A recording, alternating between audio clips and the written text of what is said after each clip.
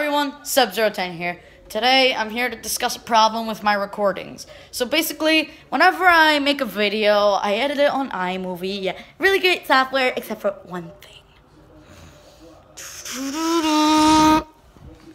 That thing is, whenever I click on public, it goes to private. Don't know why, it really makes me frustrated because I've been doing this for a couple of weeks and I've always kept on changing it, thinking that it would always come out private, so I keep on going to check on it and it's always private.